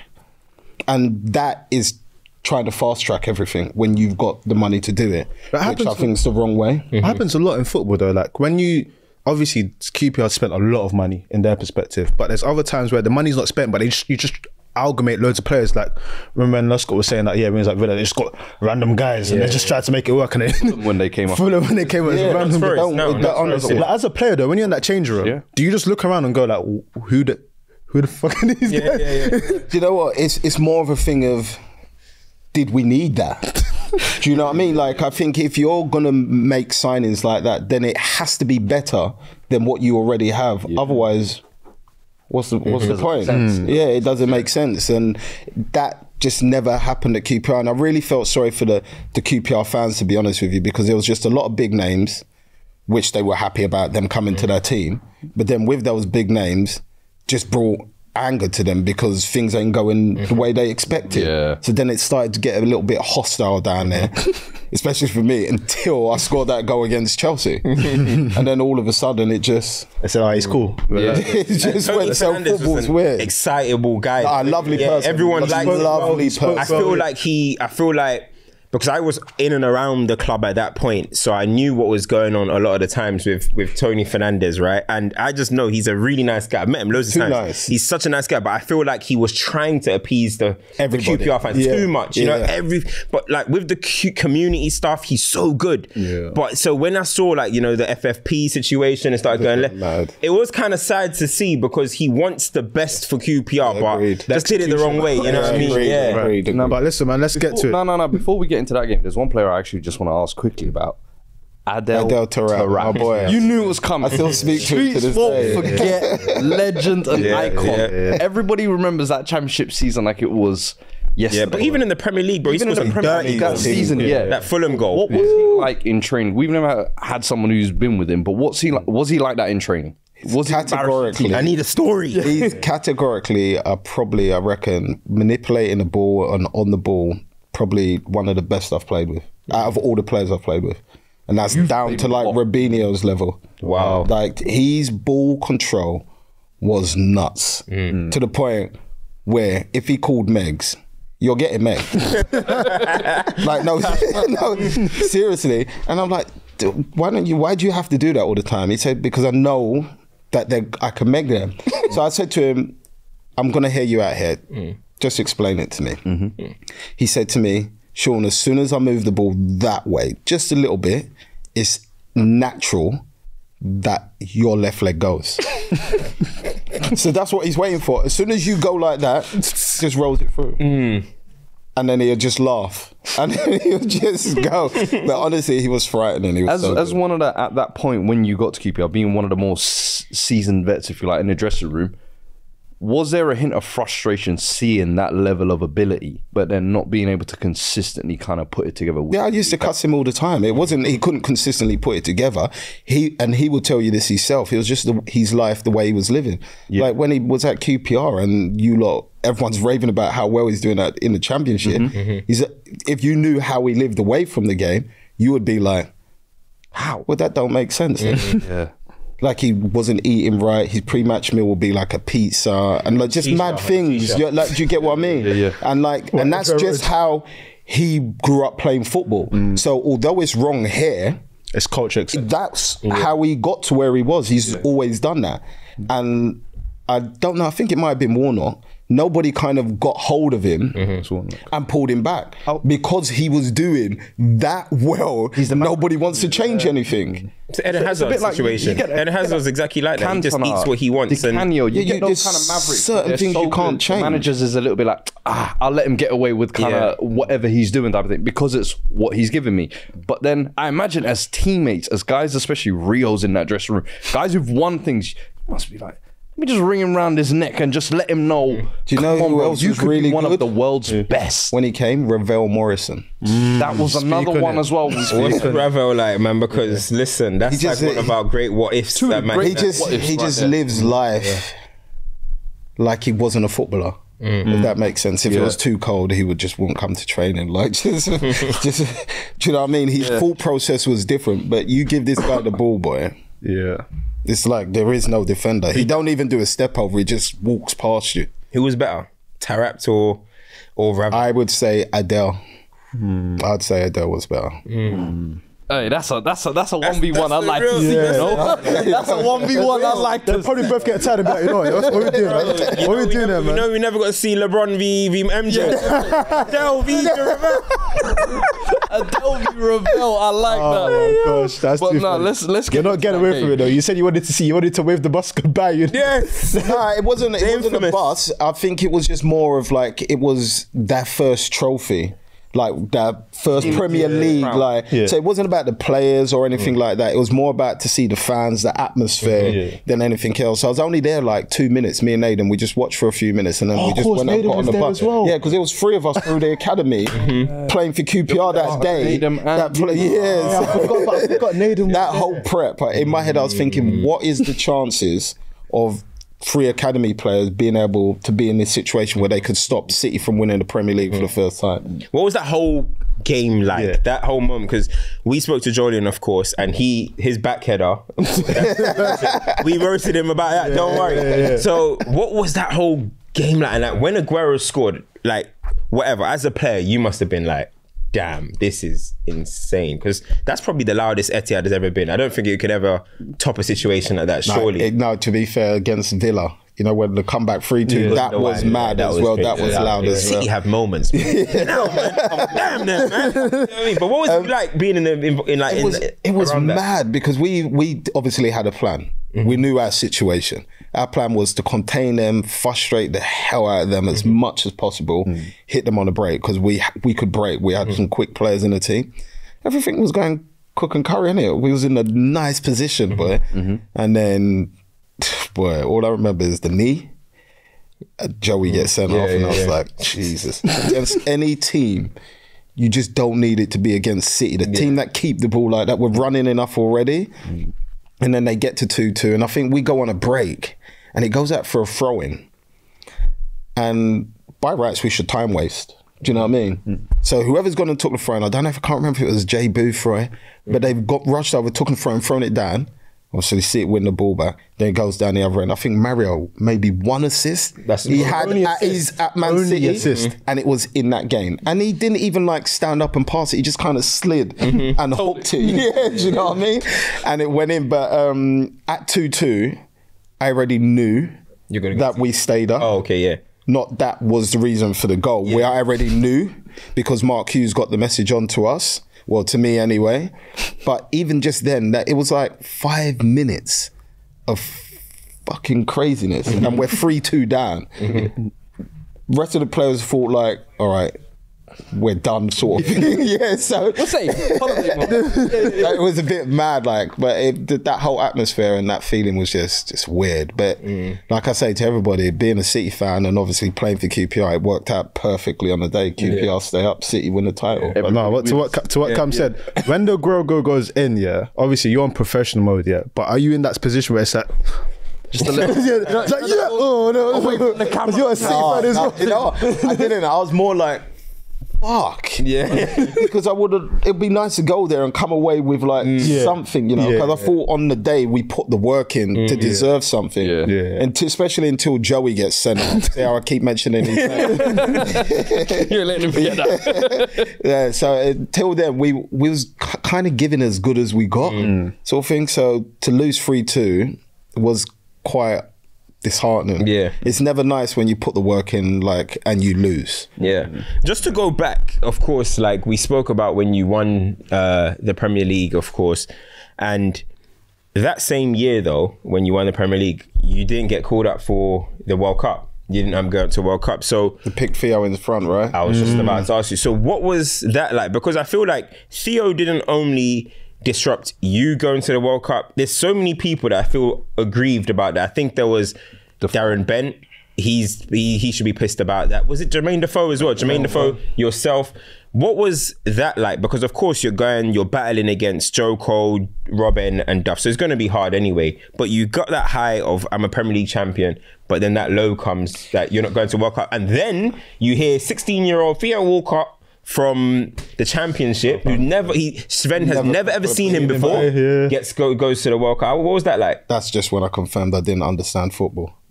Like I didn't know there's no explanation for it. Like it took me 2 years to break into England. He, as well as he did through his career after, at that point he hadn't done anything. So to get a call up, logically I couldn't make any understanding of this. So I just got to the point and I said, you know what, fuck it. I just phoned my boy and I said, bro, what you doing? He said, nothing. I said, all right, we're going on an 8-week holiday. I just got out of the country. But I just got out of the country because I didn't want to talk about it. I didn't want to answer questions because I didn't have an answer to give anybody, because anybody that watches football would never understand that. Like from any point of view, just because of, and it's not even because it's Theo, just because he's never played. Never played in the Premier League, never played first team really. So did that just one didn't get it. Because obviously, like you've mentioned that you. Yeah, of course it hurts. It always hurts when you don't play and you really want to play, or especially when it comes to your country representing them in a big tournament. Of course it hurt, but it's one of those, isn't it? Like you got 0 minutes. What can I do about it? Because even in hindsight, if you look at it, it wasn't a correct decision. He got 0 minutes. He got 0 minutes. He went for the experience. Yeah, it was almost like a work experience trip, you feel like, when someone who actually could have played. And I feel like it was around the time when a lot of youngsters were breaking through, if that makes sense. Ronaldo, Rooney. So it was almost like England wanted their own next one up, if that makes sense. It's like, we've had Owen, we've had Rooney, this is the next one up. And it was like, no, let's not force it. That was the thing, is what I felt like at the time anyway. But yeah, it's just a weird. Did you ever, from there, like with Sven, was that the end of Sven? I was going to say, yeah. What was Sven like? Because it's funny, you know what, in the media, he's a cool guy. like, he seems, that's the thing about Sven's in the media, but like, he seems a bit of a wildcat as well. What's he like? I got on with him good. Yeah. Before he became England manager, I was going to say, he was like this renowned... Bro, he had Playboy models. Man was a philanderer, bro. Personality, but as a player under him, what's he like? No, I got on well with him, to be honest with you. Did he call you though and tell you not coming? Yeah, call me on the phone. What did you say? You must say have I don't understand. And that's got to the point where I just said, okay, no problem. I just put the phone down and went about my business. Because there's nothing. I learned in football, there's certain things that are completely out of your control. That is one of them. Why am I going to beat myself up? I've done as much as I physically possibly can. Played 100% every game. He asked me to play more games. I was playing more games. And then he says, I can't call me. So what? I can't do nothing else. So I'm not going to be down and bring all that home to my family and stuff. I was like, nah, I'm cool. Nah, I heard, man. You said that. What was he like as a person? I got on with him. Even after that, to be fair, him and his coaching staff, we used to play table tennis with him and stuff. We actually vibed. Like, me and Defoe was always hanging around and having a laugh with him. There's a lot of talk about, we've heard it from Rio, we've heard it from Gerrard, we've heard it from Lampard. Every single person wants to remind us about it. But with the golden generation or whatever, that England situation, they said that there was rivalries in the camp. People were sitting away from each other. People weren't getting on. And that's one of the reasons why they didn't deliver. What do you think about that? Like, when you were in and around there, because you got called up from 2004 was your debut. Yeah. So what was the England camp like? What was the situation there? Could you feel this, or do you think it's bound to be exclusive? I wasn't even business about. To be honest with you, I'm not one of the people that I think, whether you get on or not away from the pitch, I think once you're on the pitch, as you've seen, until the bad results come, everyone was fine. I think the biggest crime for England at that time is that no manager could figure out a tactic where they could play Stevie G, Lampard and Paul Scholes in the same midfield. I think if you look at the tactics now, all three of them play. And they can still play with wingers. So, like, I think that is, if anything that lost us, I would say, in a way, those big tournaments or us not getting to the final, I'd say it's more little things like that, because although people might not like each other, once they cross that line, I bet he will tackle this guy for you. Play for each other. Yeah, you're going to play for each other because you don't want to lose. So I never really looked at little things like that. Like, and when I was there, I was with the young guys, isn't it? It's like me and Jam are always hanging together, like Jermaine Jenners. We just stayed with kind of like our age group sort of thing. So we didn't really buy into all that. We've asked you a lot, man. There's someone that we actually haven't even spoke about in all of this, man. Like your brother, man. Yeah. We haven't spoke about your brother at all. Right. Just living life, innit? But like, what was it like growing up? Because it's rare for like family members to make it, but to have your brother playing the game as well. Like, when you guys were coming through, what was that sort of like? It was weird because we never really as kids, apart from when we was just playing with our friends, we never really played for the same Sunday league team because they didn't have any at my age group at that young. And then when they had him at his age group, I was kind of doing my thing. So we never really ever played together. So he was always somewhere else. And then when his team gelled with my Sunday league team, which was 10 and B at the time for that age group, I was already gone. But then when I left Forest, he obviously came with me to Man City. So a lot, you might know, but we've played a few times together under the Man City banner, but flipping kids, innit? We didn't even kind of think about it. And that's kind of what pushed me to just go and sign for Red Bulls, although it wasn't planned. I actually just went to Red Bulls to New Jersey for my brother's wedding. So I've gone to the wedding, not brought any football boots or anything, and I was there with one of my mates called Vaz, and Red Bulls were playing in Houston. And my brother said, do you want to come? And I was like, do you know what, I'm here. Let me just go and see what all this MLS hype's about, sort of thing. That was what it was kicking off as well. So me and my friend booked a ticket, flew to Houston. Somehow, I don't know how it worked out, but we just managed to be in the same hotel as the team. So that was the first thing. So I was chilling with my brother the night before the game. Then we've gone and watched the game. I was like, damn, man, it's hot, isn't it? Like, just sitting there watching and you're just sweating. I was like, wow. can man do this? And then me and my brother have been planning for a long time. He's like, just come over and train with us. I said, yeah, maybe. If I like don't have a club after QPR, I said, I'll just come in and train just to keep fit for my next club back here, effectively. And then after the game, I think they lost. I think they may have lost 2-1. But our flight back, not knowing again, was on the exact same flight as the team because they don't fly a charter. They just fly normal flights. So I've just got on the plane. I'm just walking past like the manager, everyone. So I'm saying hello to everyone. I sat down and then my brother said, when you get off the plane, the manager wants to speak to you. Contract. So I was all right, like, cool. And he was just asking me, Jesse Marshall it was. He was just asking me, yes, I know Jesse. So I was just, he was just asking me, what did I think about the game? I told him my thoughts. He was telling me his thoughts. And by the time we got to the end of that walkway, he's like, why don't you just come in and train? So I was like, do you know what? Fuck it. Went and bought some football boots from the shop and then just trained. And in 3 days, he's like, look, we'd love you to sign. Like, the budget's gone, but we really want you to be here. We think you'll be good for the club and the kids coming through. I said, all right, cool. Get me a green card. I'm in. All right, mate. I said, I made a few connects. Hey, New York, why not? Like, yeah, go on. No, can't. So going back to, so when you went to go and link him, like in New York, what was that like? Because he was the king of that. He was place, the man. man. Like he was the king, and obviously he wasn't the king in England when he was playing. You were obviously the bigger player, bigger profile. So going there and seeing he's running that city, he's the top goal scorer every single season. What was that like? Were you just like super proud of him and like? I couldn't have been more proud. Like to me, it was nice to be playing with him and watching him do his thing daily. And then seeing the manager asking him, what should we do here? Should we give him a day off?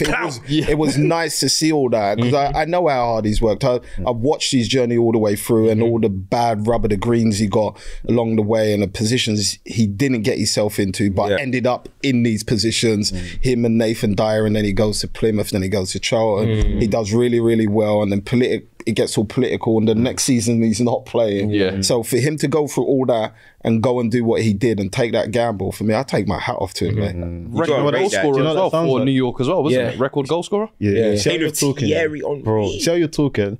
It sounds exactly how your dad talks about playing with Rocky. How it's like when the thing with Palace happened, it's like what I get to play with, I'm gone. I'm gone. It's so funny how it's like every story of like how everything connects is so similar. If you look, so mad. It's actually crazy. You gotta give him mad. You gotta give him mad ratings because a lot of people will see maybe it not working out in England and then kind of just fall away. You don't really hear from them anymore. Next thing you know, they're playing for SC Dons or something. Do you know what I mean? But he found a way to still be the most relevant, not the most relevant, but a very relevant name up there. So I give him a massive respect for that, honestly. The thing the about little freestyle with Balassi and that, you know. Like he can spit. I know. We can tell. He can spit. Is he looking to do that? He's going to get into that, yeah? No, honestly, he even catches me. He caught me off guard, to be fair. Like, and I just flipping grew up with him. But like, he can spit. So we got all the stuff and all the sound system. So when I first moved over to Jersey, like he's like, there's no point. It's like, no point you living out there. We'll just convert the basement. So we went shopping. We put carpet, cleaned out all the basement, painted it all sofa, and I just brought all my music stuff down there, all my machine pads and everything. And we just started making beats, and he would just. It ain't even finished yet. It's just me messing around. And he would just jump on it and just go. And it just that's two brothers living in America. Like, yo, in America. I know what. I know where it's like two brothers running wild in America. In Jersey. Don't play with me. Man said in Jersey. Damn. Listen, Shaun, it's been real, my bro. No, I got some more questions. Just before. I got some buzz. We got always. That's what I was about to introduce that, man. Yeah, you coming with the closing credits. To get to that, I was gonna say, like you've touched on brother, we've touched on father, son as well. Man, like the Marge, bro. Backflip king. Oh man, you need to stop that shit. What does he do? He does backflips. No, but it's high. Nanny style. No, he does the. What's the guy that used to do the backflip in WWE? Like he does that one. He goes high. Like he gets proper airtime. How exciting is that? Because it's rare you even see like a father son have great careers, father son brother, but now third generation. Like that must be. You're saying how proud you are about your brother, but your son. You guys did a great piece on that. Yeah. Yeah, go and watch that piece, man. It's not overwhelming. I don't know the right word. Like, I'm mad happy for him because he did it on his own. I think a lot of people said, did you force him into it? Did you make him train? I was like, nope. Yeah. Didn't even give him a ball.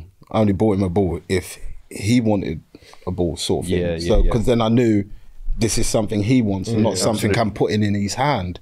And like, he just grew, and he wasn't too serious about it for a long while, until like 9, 10. Then he started doing like training sessions and Sunday leagues, and then he was at Man United for a little bit doing like their schoolboy training and stuff. And then he was at City, and they both wanted him to sign. And I just said no. He said to me, Dad, why can't I sign for both of them? Because I said, there's one thing coaches can't teach you, is raw ability. Like the ability kids learn on the street cannot be taught by any coach. Yeah. Everything else you can learn. So I said, you can just do what you're doing. Just enjoy football. You don't need no pressures. You don't need to worry about contracts or anything like that. See, but all my friends said, do not worry about your friends. And then when the time comes, City have taken him on like a 6-month. And there's kids there that are getting contracts, got boot deals and stuff like that before like the YTS. And I'm like, just chill, man. Just do your thing. I said, you're the only person that plays like you. Everybody there has been at City for what, 6, 7 years? They only know really how to play one way. Yeah. That's the City way. Yeah.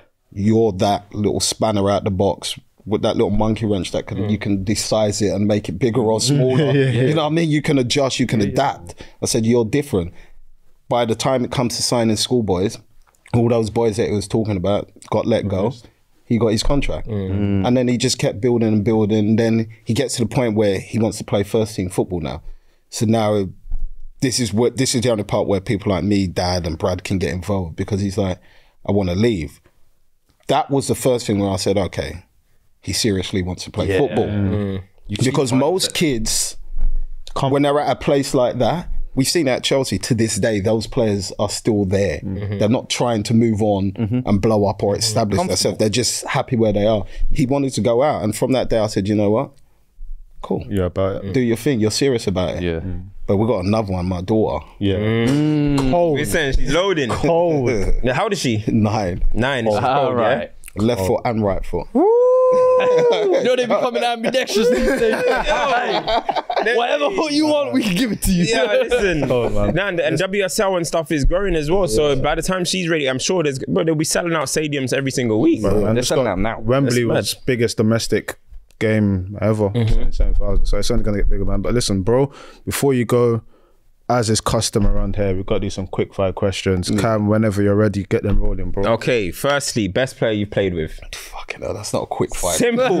Simple. Yeah, you know, but He knows it. best player you played with, and we need to know why, because you played with some serious players, bro. Is this just club based or just England anything? You know what? Give me club, and then give me when you were at England camp. All right. So club, Didier Drogba. Didier. Yeah. Talk to me. I think people got to remember, when Didier Drogba was playing up front on his own, no other team was doing it. Speak on it. Number 9. It's on the pod. Number 9, one man taking on all 4 defenders. Myself. Not only taking them on, but he's scoring goals, he's creating goals, he's winning free kicks.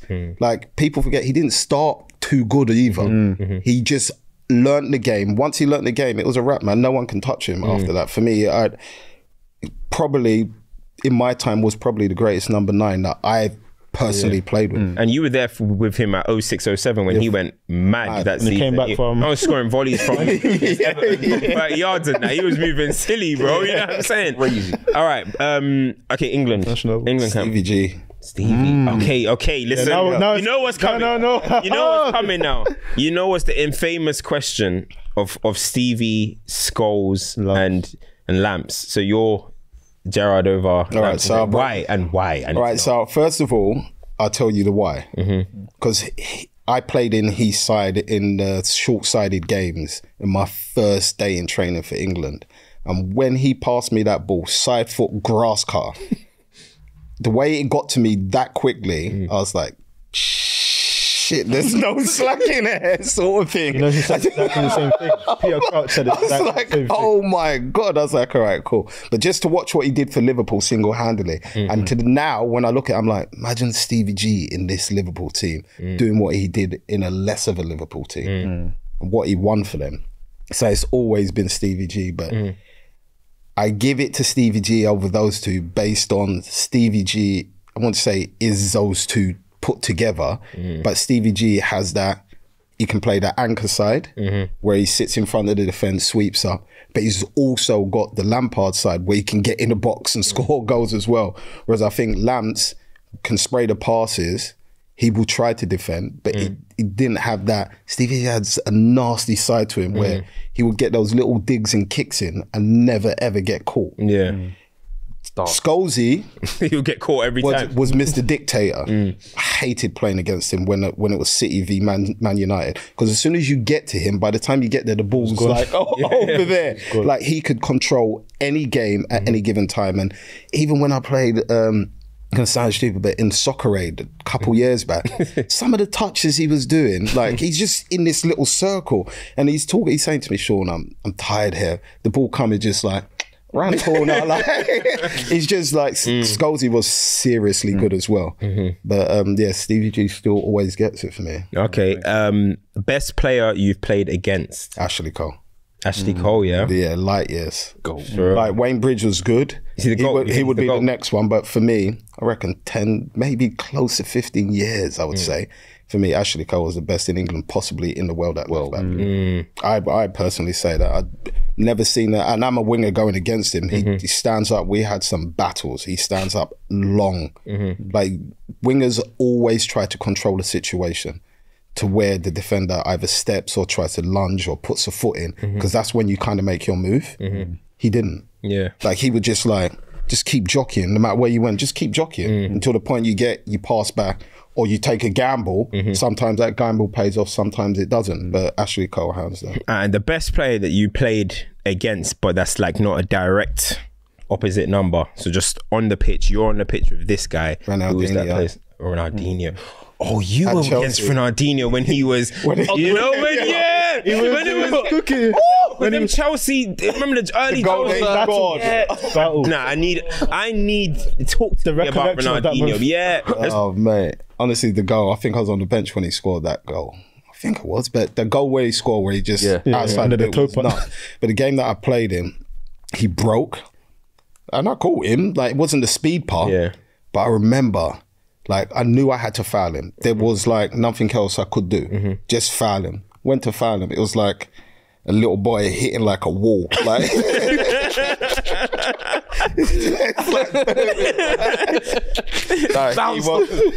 he was scary, like, good to wear it. It was almost like he was just playing on the beach every day. Like, he could just do what he wanted when he wanted. Thierry was kind of like that as well, to be fair. But...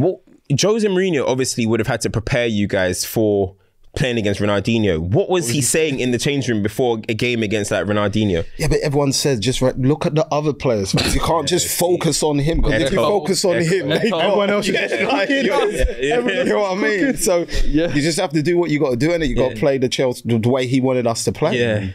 Oh my God, crazy. Biggest like career highlight. England debut against Ukraine at St James's Park. We scored. Yeah. It's the one that your dad went mad about, isn't it? Yeah, it's acting like again. like I'm not a grown man by then. I've come off after the game. He's giving me hugs and kisses. I'm like, Dad, move, man.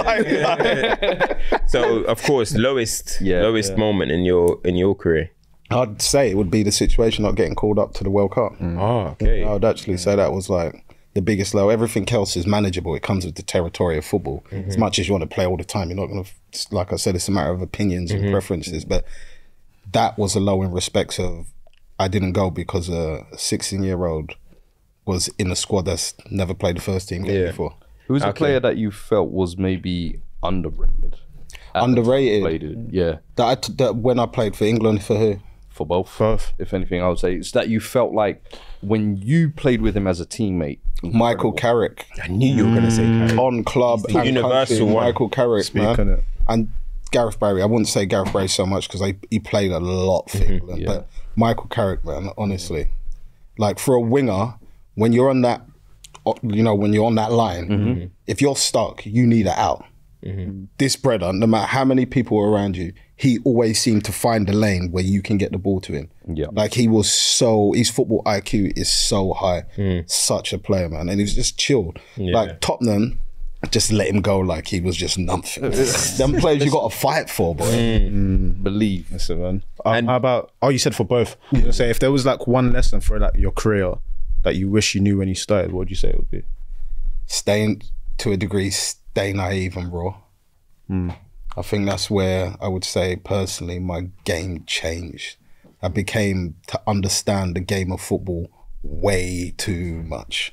I think when I was at City, and in business, who I was playing against or how you wanted me to play, this is what I'm going to do. You get me the ball, you could be Coley, you could be anybody, I was going to try and take you on. When I went to Chelsea, the wing play was completely different. It was more about playing with people. And I lost sight and touch of that. And I learned to play football a different way. So I would say for a kid, you got to stay like, in certain ways, stay aggressive. Like, don't care who you come up against. If you're a winger, just do what you got to do. Yeah. What did you do with your first paycheck? That big check. Do you know what? I didn't even want to. What did you do with that first Chelsea bag? Because I know the Chelsea bag was. You were getting some good money over there, right? You got to just forget about taxes over it. No. That's hype. You know about taxes. 57%, bro. Hey, yo. Everything's what it seems, but you know what? I'd say when I went to Chelsea, it was all about my mum. Yeah, because I'd been away from my mum for since I was 16. So like when I come down, it was all about my mum. My mum came to all my Christmas parties. Anytime I was out clubbing, my mum was with me. Like I just rolled deep with my mum everywhere. So it was most of it all went on my mum. Respect that, man. Nice, man. So in terms of like where you're at now, like with the broadcast and everything, what are you most enjoying about life post your playing career? Seeing football from the other side. I think when I watched football before, I just watched it because I enjoyed it. Now I'm watching it and seeing mad little like details, but then at the same time I revert back to when I was playing. So as much as I want to say, yeah, he's got to do better than that, I've most probably done the same bloody thing. Do you know what I mean? So I have to appreciate. So it's learning how to put the point across, but also making everybody understand he's got to do better, but it is easily done. Do you get what I mean? It's, no matter how much money you're on or how much money you're not on, certain mistakes that we see in games can happen to anybody. Yeah. Last one for me, because I asked your dad this about Rocky, but when you look at players now, who is one player you look at and you think, this guy's got a bit of me? Nonto. Yeah, you said Nonto. Yeah, Nonto. I think. Yeah, I can see the way he plays, like he's short. You didn't want me to say it. I had to get it out there first. No, but just his directness, the way he plays, like he keeps the ball, his little jinky runs and stuff like that. I quite like him a lot, to be fair. Listen, man. One last question I was going to say, because there's only one player I feel like we haven't asked you about. Yeah. Mario Balotelli. Have you got a story that maybe we haven't heard or something? I'd see that I don't know what you've heard. The fireworks story. Yeah. But is it what was he like as a teammate? Because I can imagine as a baller coming in, he was crazy. He let himself down, I would say. As a footballer, in respects of he could have did whatever he wanted on the pitch. He couldn't control his temper, as everybody knows, always getting like sent off and getting in some argument, but at heart he was like, he had to learn the hard way. But remember, he moved away from his family. You get what I'm saying? Like his mum was in, I think it's Ghana, and he got moved to Italy to live with another family because of the situation. So he learned it hard. So there was a lot of life lessons along his journey. But like whenever we beat Man United, he would just like drive through town with his roof off, just singing City songs. Just like that is his character. Do you know what I mean? He's out there always, and he's a good guy. Was he almost like the the little brother in that dressing room, because I imagine a lot of that time as well, there would have been a lot of, you lot just started to win as well, and you've almost got like the naughty little brother that's just, I mean, that's he was naughty, to be fair. Like in that respect, like a little kid, like you talk about the fireworks. Who lets fireworks off in the house?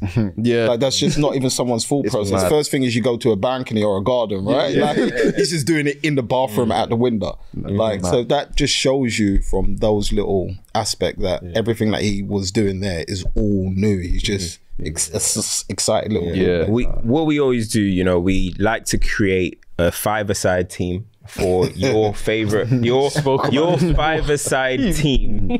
No goalkeepers, because we don't care about goalkeepers. You're obviously gonna say Peter Cech as well, surely. So forget goalkeepers. Just a five-a-side team for players that you have played with. So let's go. One. Impossible.